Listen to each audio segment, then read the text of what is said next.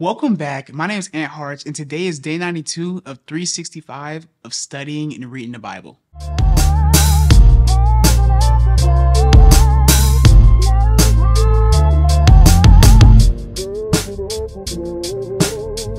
And today we're reading from 1 Samuel chapters 4 through 5, and you already know what to do. Go ahead and hit the like button so that the word of God can spread to more people.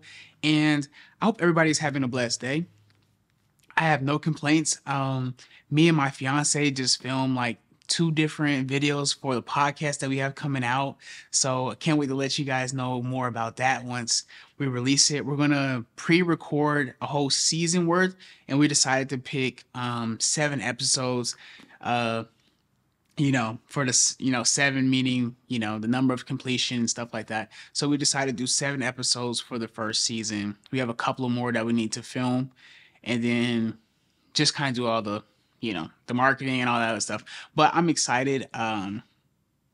Today we talked about 2 good topics. One was first, we were talking about lust, and I did a whole bunch of my testimonial in my life going about that and just how to overcome it and stop losing to lust. And then the second one we did was about faith in relationships. So like faith in friends and kind of just relationships in general. There's another one that I can't remember exactly what it is, but like I said, super excited for everything that's happening and everything that we're doing. So other than that, let's get into it. Before we start, let us pray. Dear Lord, Heavenly Father God, I thank you so much for another day. Lord, I thank you for just the little things that we overlook, God. Lord, this is a day that you have made. Let us rejoice and be glad in it. On today, God, the things that stand out the most is just your grace and your mercy, God. Lord, we just thank you for everything that you have done in our lives. We thank you for just being such an amazing Father, God, blessing us when we need the blessings and withholding all of the works of iniquity and the enemy and just making sure that we're protected and that we're on your path, God. Lord, we just thank you so much. And if you don't do another thing, Lord, you have done enough. Lord, we just ask to be more like you, to have a heart like yours, to love what you love and to hate what you hate. God, we just ask that every day we move closer to you, and that as we seek you and draw near to you, that you also draw near to us. This and many more blessings in Jesus' name. Amen. In chapter 4, Israel loses battles against the Philistines and the Ark of God is captured.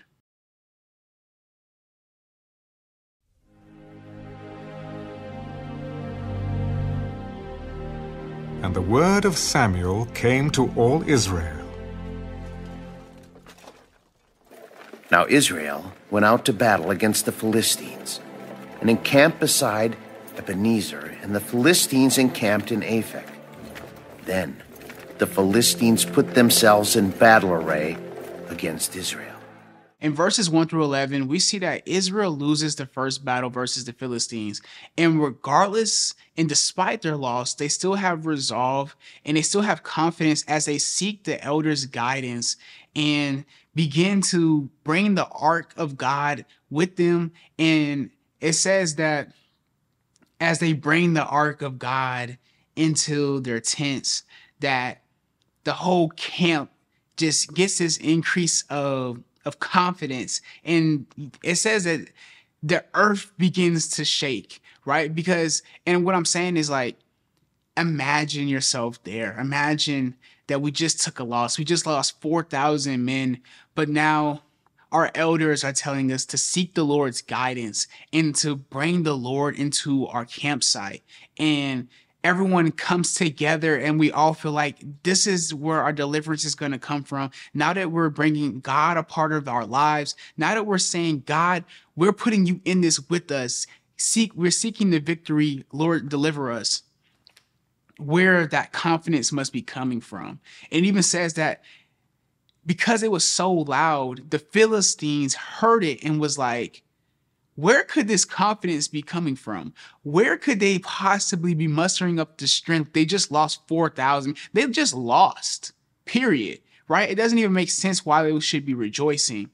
And it's from that they learned that the covenant and the ark of God is amongst the Hebrews. And we also get a glimpse of the Philistines and how they have to come together and encourage themselves so that they don't lose to Israel. And despite all of that confidence, despite all of the cheering and everything like that, Israel still loses to the Philistines again. And they actually lose about 30,000 men, 34,000 total. And the Philistines also capture the Ark of God. And so I want to pause here because if you're wondering, why did God allow that to happen? Like in Judges, this is where God would come through. This is where God would bring the deliverance. So why doesn't God bring the deliverance here? And it's because this chapter 4 is the fulfillment of the prophecy God told Samuel, which he also passed forward to Eli. This is the fulfillment of that prophecy simply because of Eli's wicked sons and the fact that they were wicked and Eli never checked them. He never made sure to get them sanctified or, for it to even be any consequence. And so this is like the cleansing of the house of Eli. And so everything that's happening is under the will of God. God is allowing this stuff to happen. And then the second thing is, before this battle, there is nothing talked about, at least in the Bible, where we see that the Israelites are seeking guidance from God originally, right? They're kind of wanting God's will, but not God's way. Like, we don't have anything beforehand of saying that God even told them to go to war with the Philistines. This is just something that we get plopped right into, transition into chapter 4, where we see that this is a battle and they lost, right? And now they're trying to put God in the midst of it, where this may have been something that God didn't even want them to do. This may have been a battle or something that God would have told them not to do, but yet they didn't seek God's guidance originally. And what I'm saying here is, in our own lives, we have to make sure that God is he's not an afterthought. Like, we should be going to God, or we should be going to God before, not after, right? God should be our first response, not our last resort. And when they joined battle, Israel was defeated by the Philistines, who killed about 4,000 men of the army in the field. And when the people had come into the camp, the elders of Israel said, "Why has the Lord defeated us today before the Philistines? Let us bring the ark of the covenant of the Lord from Shiloh to us, that when it comes among us, it may save us from the hand of our enemies." So the people sent to Shiloh, that they might bring from there the ark of the covenant of the Lord of hosts, who dwells between the cherubim. And the two sons of Eli, Hophni and Phinehas, were there with the ark of the covenant of God. And when the ark of the covenant of the Lord came into the camp, all Israel shouted so loudly that the earth shook. Now when the Philistines heard the noise of the shout, they said, "What does the sound of this great shout in the camp of the Hebrews mean?" Then they understood that the ark of the Lord had come into the camp. So the Philistines were afraid, for they said, "God has come into the camp." Woe to us, for such a thing has never happened before. Woe to us! Who will deliver us from the hand of these mighty gods? These are the gods who struck the Egyptians with all the plagues in the wilderness. Be strong and conduct yourselves like men, you Philistines, that you do not become servants of the Hebrews, as they have been to you. Conduct yourselves like men and fight. So the Philistines fought, and Israel was defeated, and every man fled to his tent. There was a very great slaughter, and there fell of Israel 30,000 foot soldiers. Also, the ark of God was captured, and the two sons of Eli, Hophni and Phinehas, died. In verses 12 through 18, Eli is now informed that both of his sons have now died and the ark was stolen, causing him to slip and break his neck. And like I said before, throughout this fulfillment of the prophecy, this is very much so like a cleansing of the house of Eli. Then a man of Benjamin ran from the battle line the same day and came to Shiloh with his clothes torn and dirt on his head. Now when he came, there was Eli, sitting on a seat by the wayside watching, where his heart trembled for the ark of God. And when the man came into the city and told it, all the city cried out. When Eli heard the noise of the outcry, he said, "What does the sound of this tumult mean?" And the man came quickly and told Eli. Eli was 98 years old, and his eyes were so dim that they could not see. Then the man said to Eli, I am he who came from the battle, and I fled today from the battle line. What happened, my son? Israel has fled before the Philistines, and there has been a great slaughter among the people. Also, your two sons, Hophni and Phinehas, are dead, and the ark of God has been captured. Then it happened, when he made mention of the ark of God, that Eli fell off the seat backward by the side of the gate, and his neck was broken, and he died. For the man was old and heavy, and he had judged Israel 40 years. Now his daughter-in-law, Phinehas' wife, was with child, due to be delivered.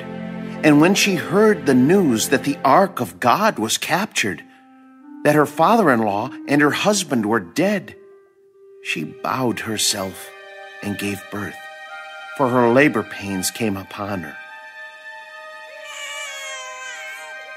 And about the time of her death, the women who stood by her said to her, "Do not fear, for you have borne a son." But she did not answer, nor did she regard it. Then she named the child Ichabod. The glory has departed from Israel, because the ark of God had been captured, and because of her father-in-law and her husband. The glory has departed from Israel, for the ark of God has been captured. In chapter 5, the Philistines think that they have defeated the Lord since they captured the ark of God. And I'm inferring here, but I assume that the reason why they believe that they have now won and that they have captured God himself is because they worship idols, right? They worship Dagon, who is an idol, to be their God, right? And so they believe that if we've captured what it seems that the Hebrew Israelites' God is, which is they believe that it's the ark, which instead we know that the ark is truly like a throne of God on earth instead of actually God himself. And when you bring the throne of God into the camp, it is like you're inviting the presence of the Lord to be with you. And instead, they believe that it's actually God himself, and they capture it, and they feel like because they have caught it, that they now have detained God.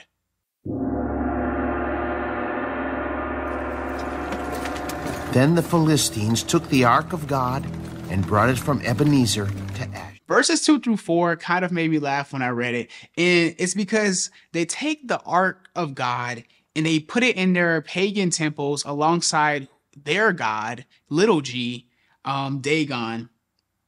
And then we see Yahweh do something pretty funny. And it's actually, not only is it funny, but it's also weighted, right? It's also pretty heavy when we look at it. And it says that Yahweh repeatedly knocks down Dagon face down in front of the Ark of the Covenant, which is the throne of God on earth. With the first thing that popped into my head is, every knee shall bow, every tongue shall confess that Jesus Christ is Lord. And so in my head, I was like already thinking when I saw it knocked down and it said face down. Now Dagon is in a posture of worship because it's right in front of the Ark of the Covenant, which is the throne of God. So they have God, God knocked down Dagon in a way where he is like this. And I just think that is such, it's funny because he does it multiple times, but I think the real thing to get out of it is that there is no other God. There is no God except God, right? There is no God except Yahweh. He is the Lord of Lords and the Kings of Kings. He is the Alpha and the Omega. He is the creator of the ends of the earth. That is the part that stands out the most to me throughout today's reading, is simply the fact that God will make other gods bow down to God. When the Philistines took the ark of God, they brought it into the house of Dagon and set it by Dagon. And when the people of Ashdod arose early in the morning, there was Dagon, fallen on its face to the earth before the ark of the Lord. So they took Dagon and set it in its place again. And when they arose early the next morning, there was Dagon, fallen on its face to the ground before the ark of the Lord. The head of Dagon and both the palms of its hands were broken off on the threshold. Only Dagon's torso was left of it. Therefore, neither the priests of Dagon nor any who come into Dagon's house tread on the threshold of Dagon in Ashdod to this day. In verse 6 through 12, we see that everywhere that the ark was, God came against those people, spreading tumors and destruction until they decided to return the ark back to the Hebrews. But the hand of the Lord was heavy on the people of Ashdod, and he ravaged them and struck them with tumors, both Ashdod and its territory. The ark of the God of Israel must not remain with us, for his hand is harsh toward us and Dagon, our God. Therefore, they sent and gathered to themselves all the lords of the Philistines. What shall we do with the ark of the God of Israel? Let the ark of the God of Israel be carried away to Gath. So they carried the ark of the God of Israel away. So it was, after they had carried it away, that the hand of the Lord was against the city with a very great destruction. And he struck the men of the city, both small and great, and tumors broke out on them. Therefore, they sent the ark of God to Ekron. So it was, as the ark of God came to Ekron, that the Ekronites cried out, "They have brought the ark of the God of Israel to us, to kill us and our people." So they sent and gathered together all the lords of the Philistines. "Send away the ark of the God of Israel, and let it go back to its own place, so that it does not kill us and our people." For there was a deadly destruction throughout all the city. The hand of God was very heavy there, and the men who did not die were stricken with the tumors, and the cry of the city went up to heaven.